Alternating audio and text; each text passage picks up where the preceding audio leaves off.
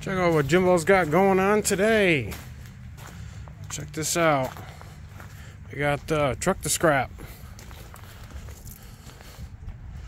Nothing crazy, but motor is locked up.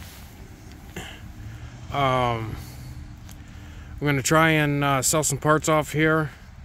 Maybe the headlights, maybe the back bumper, both of the doors for sure, because the doors don't have any rot on the inside or the outside, which is pretty good.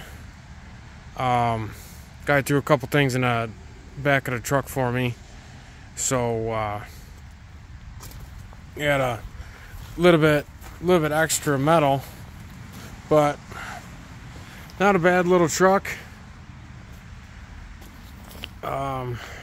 Just guessing at current price right now, we should be looking at right about 300 bucks when I go to scrap it.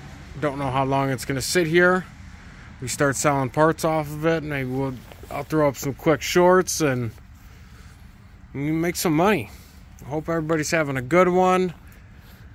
Like, comment, subscribe. We'll catch you on the next one. Hopefully we got some more good stuff coming.